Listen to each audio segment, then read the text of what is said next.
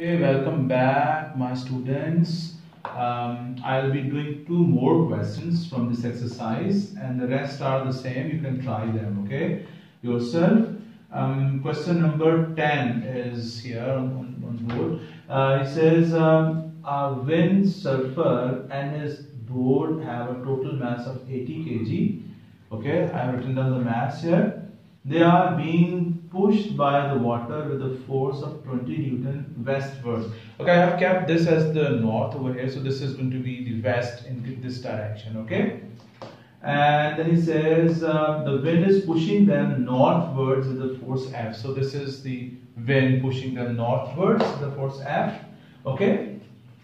Now there's one thing, guys. Please remember the length of these lines. They determine, they show the magnitude. Okay, so I'm not sure this if this F is more than or less than this. So if we knew that this frictional force is less than this 20 newtons, so its length had to be like, you know, with a tentative scale, this length should be less than the length showing this 20 Newton magnitude. Okay, so just telling you for your notes, for your information.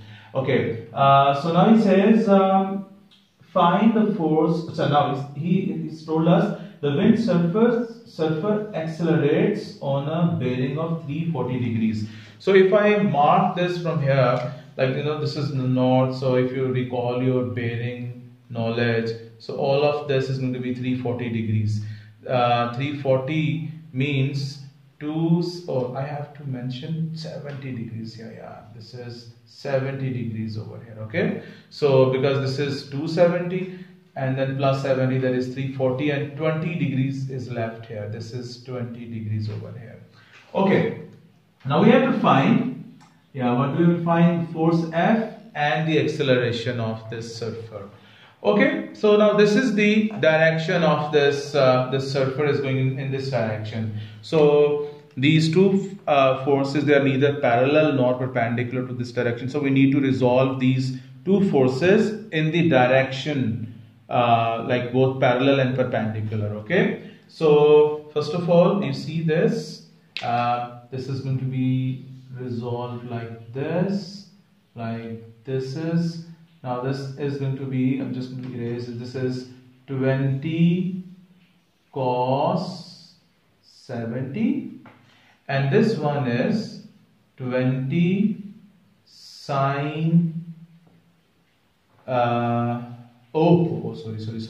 Sorry. Yeah, this is the right angle, and this was basically, I'm making silly mistakes. This is your 70 degrees. So this is 20 cos 70, and this one is, I'm so sorry, this one is 20 sine 70. Like opposite to this angle, there has to be sine, and adjacent to this angle, there has to be cos. Okay. Now, sometimes to avoid overlapping, we like this F had to be resolved like in this direction and then going to this direction. So instead of doing that, I'll be resolving it like this. This one is a perpendicular to this direction, and this one is parallel to this direction. Okay, if this is 20 degrees over here, I can mark 20 degrees over here. Okay, now this is going to be like this and this. This is your F sine 20, and this is your F cos 20. Okay. Now this is up to you which components you equate first. This is in this direction, this is in equilibrium, so I can put this F sine 20 equal to this 20 sine 70. Okay, so first of all, if I use this arrow, that means F sine 20, that is equal to 20 sine 70. Okay, this will give you the value of F. Okay, for these, like, now this is basically being accelerated, so there is no equilibrium thing, but we will apply that F equal to ma thing. Okay, so there are two forces which are, like, you know, acting in this direction. So one is going to be 20 cos 70, and the other is F cos 20, and the mass is 80 and times A. So you find your F You see this F happening here. So this F is basically the resultant over here, okay? So now you use this, find this F, which is going to be F equal to 20 sine 70 over sine 20. So this value has to be substituted over here so that you can find this A. Okay?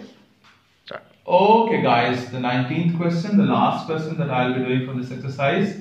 And after this we shall inshallah be moving, moving to the next step, I think. Okay, now this is an exam like question because here the frictional force is also involved and some other information regarding kinematics is given as well. Okay, now it says a box of mass 9 kg. Now the mass is 9 kg, so I'm showing the weight as 90 newtons. Okay, now the mass is 9 kg. Okay, is dragged along a horizontal ground by a force F acting at 30 degrees above the horizontal. Okay, there is a friction of 5 Newton. Now this time he has given us the frictional force. The box starts at rest. I have mentioned this as 0.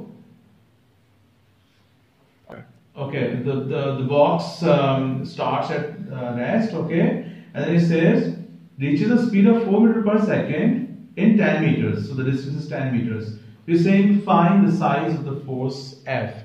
Okay, again, it is always your first step to resolve the force or the forces which are not in the direction of the motion. Okay, so this is going to be F cos 30. This is F sine 30, and here is that R. Okay, so if I try to find this, like within this given scenario, if I try to find F, that would be F cos 30 minus the frictional force, that is equal to MA, 9A. So we will find this F. If you look at this given information, you can see that you can find the acceleration from this. Okay, so I think the equation that we shall be using here is, let me use this black marker. This is 2AS, that is equal to V square minus U, that is 0, U square, which is 0. Okay, so you find your A from here, you substitute this into this equation, and that will give you the F. Okay, there is no need to use these vertical components right now. We could use them if we had to find the normal contact force. Okay guys, please practice the questions that I did first, and then you try the other questions. If there is any problem, you please do let me know. Okay, bye bye, Allah Hafiz.